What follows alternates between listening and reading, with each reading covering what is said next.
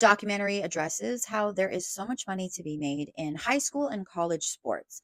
This is a team called IMG. They were like the top football academy. Somehow, this fake high school football team ends up playing this top academy and it's televised on ESPN. And you're rooting for them. You're like, yes, beat IMG. But nope, they got their butts served on a platter. They lost 58-0 and it was televised on ESPN.